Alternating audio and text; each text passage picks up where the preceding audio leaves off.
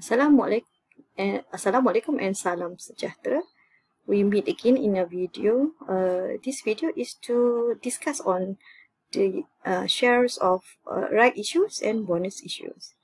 Both right issue and bonus issue issued to the existing shareholders, meaning that the company will not open or will not offer the share to the public.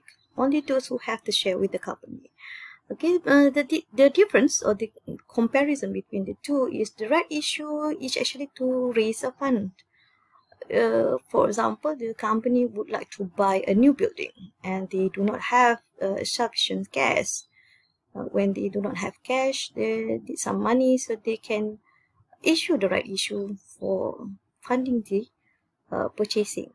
Or the company would like to expand or taking up a new project, so whenever they need to raise the fund.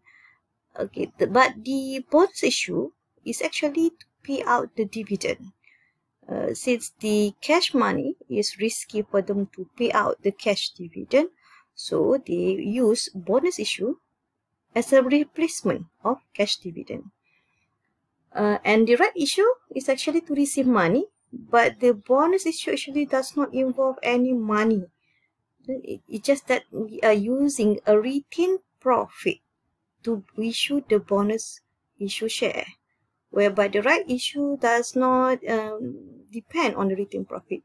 So bonus issue, whenever the company want to issue the bonus issue shares, they must have sufficient retained profit to issue the bonus issue. Otherwise, they cannot issue that. So how to record these two? Okay, let's look into how to record the transactions of bonus shares and also the right issue shares. So okay, on your left screen, there's an example of questions. For example, they give you, okay, then you may pause the video and read the question first. Okay, from the questions, it says that the bonus shares will be given 1 share for every 15 shares held by the ordinary shareholders. And the extract of statement of financial position from the Hamam Berhad as at 31st December 2018, it says here there were 6 million ordinary shares. So the calculation that we should do to calculate how many bonus issue share unit that you will issue for the depends on the questions. So this 6 million, okay, 6 million units divide by 15, because it says every 15 units you will have 1 bonus issue share. So the price is in the question, the price is 1 ringgit. So your calculations would be, the result would be 400,000, and you can calculate with the calculator. Okay, and the 400 units, the price is 1 ringgit. So the amount of money that you will need to take out from the retained profit, remember, bonus issue will be issued using a retained profit. So this is the amount that must have a retained profit that must held by the company.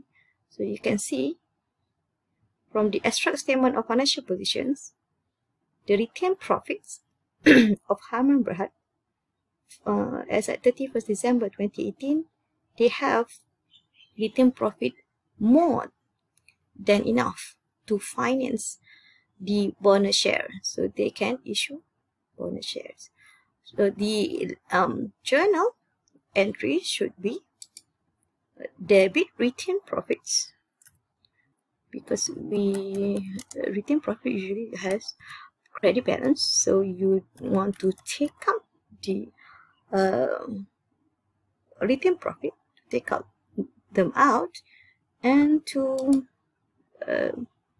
issue the bonus shares, and the amount is 400. So debit retained profit, credit bonus share, and you need to recognize the bonus share to the ordinary share capital. So you will debit bonus share and credit ordinary share capital. Oops, wrong spelling. With the same amount. So debit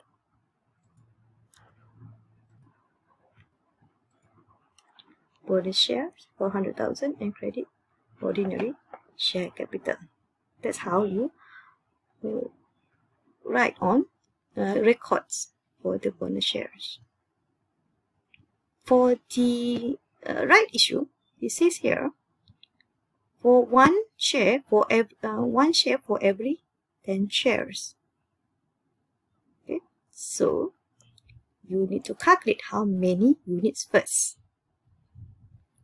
So 6 million units of shares, because it says here, ordinary shareholders as at 31st December 2018.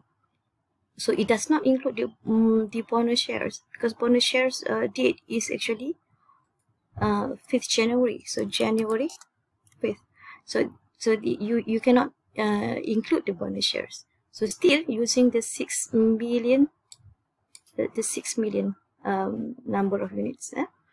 And the price for the right issue is RM1.50. Normally, the right issues are fully subscribed. It's rarely that it's oversubscribed or undersubscribed. Usually are fully subscribed. I mean, that's the normal practice.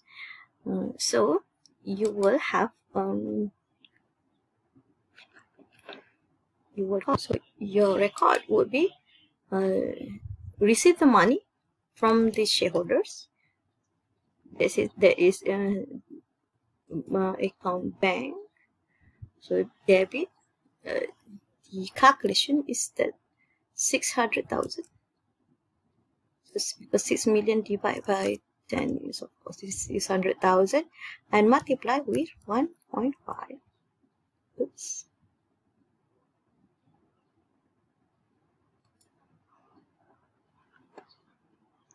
Sorry about that. Okay, so you debit bank account and credit right issue account. So you have another account that they call right issue shares, right issue account, and then you need to recognize right issue into ordinary share capital. So right issue, debit right issue account, and with the same amount, and put them in ordinary share capital with this amount.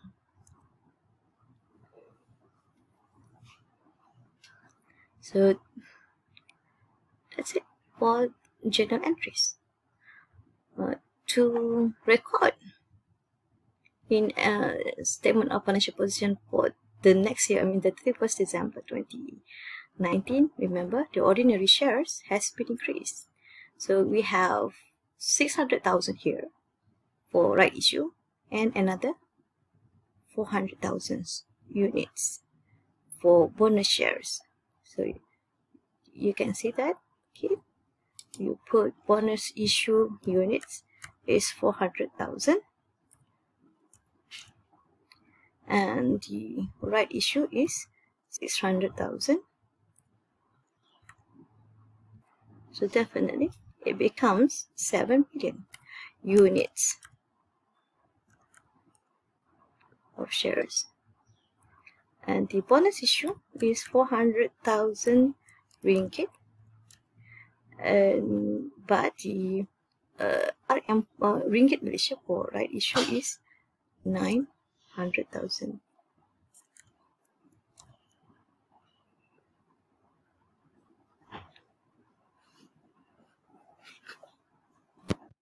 So total ringgit Malaysia for ordinary share for it should be for 8,500,000. So now you will put the ordinary shares units is 7 million